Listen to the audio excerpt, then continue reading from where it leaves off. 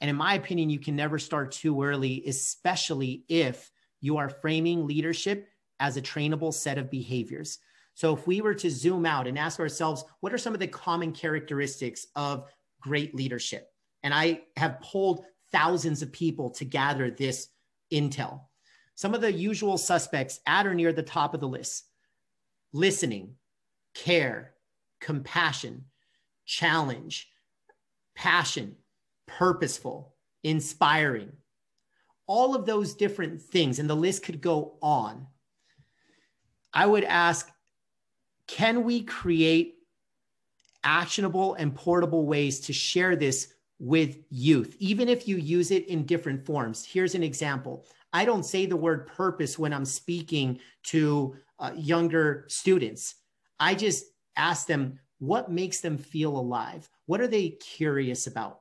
What piques their interest? What hobbies have they enjoyed doing? And in that, you find some cues that you then can say, if I see some trends, maybe then I can say, I want to double click on that. I want to pursue that. I want to chase that. And that would be a way where the leadership principles that business, we put all these big words around them. Let's really distill it down to what it is. It's a set of trainable behaviors. And if you frame it in the right way and curate the learning lessons for whatever age or chapter of life somebody is in, I believe that leadership is something that you can't start teaching too soon.